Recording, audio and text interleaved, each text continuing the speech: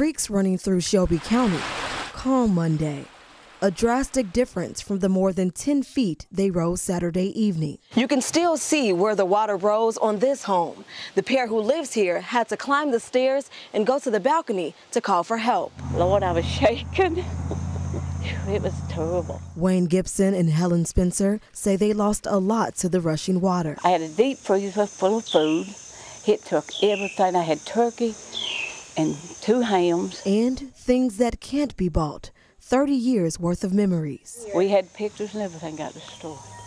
It's rough, I'll tell you. It really is. While first responders worked to save Gipson and Spencer, another emergency arose right in the middle of the street, in front of their home. A couple stranded in their car, surrounded by water. It was like a foot deep of water just rushing down. We couldn't do a thing, we just sat there. Luckily, responders were able to reach them. Had they been a little closer to the stream, a bad situation could have been much worse. And now when you think about it, it makes you more scared. You understand what them people in eastern Kentucky went through.